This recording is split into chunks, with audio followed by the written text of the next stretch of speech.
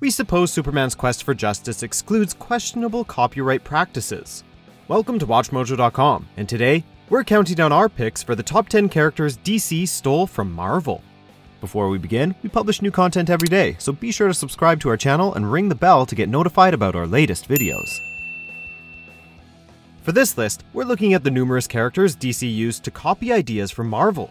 Both companies have borrowed characters and concepts from the competition, so we're not bashing DC. Marvel's just as guilty. Number 10. Tracer, Sabretooth. We understand that Tracer comes from a group of villains entirely based on Marvel villains called the Extremists, but that doesn't excuse blatantly copying the design. The long flowing hair and the blades on his arms still make us think Tracer is just another design for Sabretooth. Credit where credit's due. At least they didn't completely copy Sabretooth's backstory. Tracer comes from the planet Angor, which was wiped out by a nuclear explosion. Yeah, that ought to keep him from seeming more like Sabretooth. Oh, and spoiler alert, this won't be the only member of the Extremists on this list. Number 9. Atomic Skull, Ghost Rider. You know what's really cool? Flaming skull heads. Just look at Ghost Rider. The kick-ass biker from 1972 is easily recognizable from a crowd with his forever-burning head of hellfire. Does DC have anything like him? Well, their first Atomic Skull, Albert Michaels, was a scientist who looked more like a zombified Doctor Strange. Yet, when Joseph Martin became Atomic Skull in 1991, it was pretty clear where the inspiration for his design came from. Later on, he gives his soul to a demon in exchange for enhanced powers. The similarities just couldn't stop at the flaming skull head. Number 8. Bumblebee, the Wasp. We could easily just say the Wasp came first and compare bees to wasps, but there's a little more below the surface. Karen Beecher Duncan possesses the same kinds of powers as Janet and Nadia Van Dyne. Like our favorite wasps, Bumblebee can fly, shrink herself, and use electrical powers. Despite debuting in 1976, 13 years after the Wasp, we put Bumblebee so low on the list because of how her character has managed to become more unique over the years. Yes, she follows the same concept as Wasp, but that doesn't detract from her interesting story. Nor does it keep her from being labeled as a ripoff, unfortunately. Number 7. Red Lion, Black Panther. This could not be any less subtle. As the newest entry on our list, Red Lion debuted in 2016, and he's Black Panther, but red. He's the permanent leader of an African kingdom, uses razor-sharp claws in combat. Yeah, Red Lion doesn't try too hard to deviate from T'Challa in any meaningful way. Well, DC, we suppose it's better to make a clone 50 years later than to never make a clone at all. Number 6. Lord Havok, Dr. Doom. We told you there would be another Extremist member on the list. To Lord Havok's credit, the two maniacal geniuses have very different backstories. Lord Havok was originally part of a terrorist group on Parallel Earth, while Victor Von Doom was raised by Latvian noblemen. You know, normal life. What makes them so identical is their concept.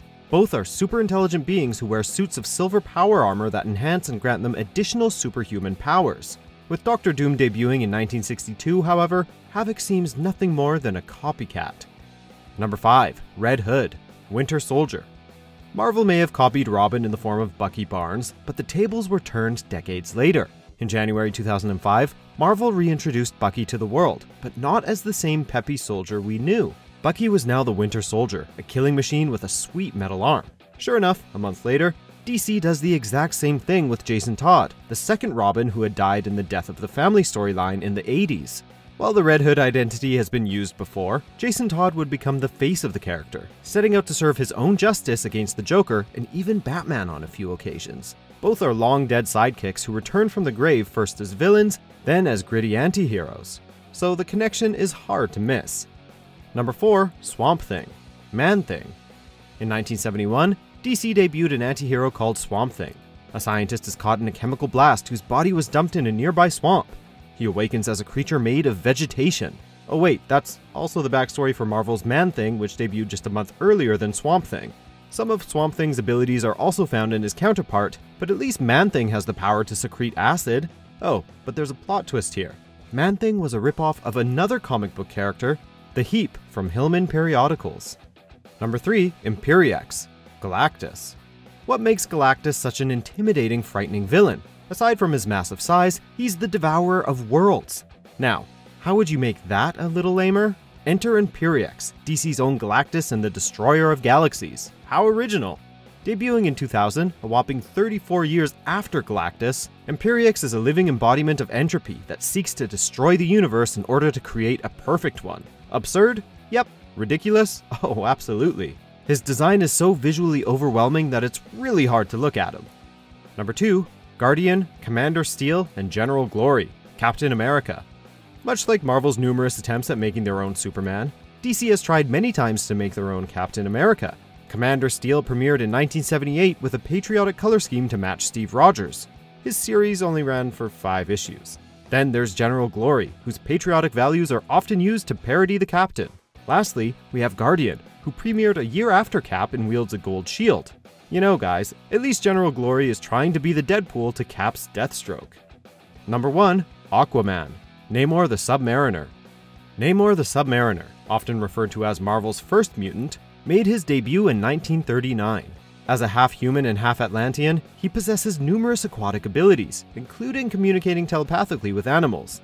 Sounds like a certain king of Atlantis. However, Aquaman is the real copycat here, debuting in 1941, just 2 years after Namor. As most of us know, he can communicate with underwater animals and wields many aquatic abilities.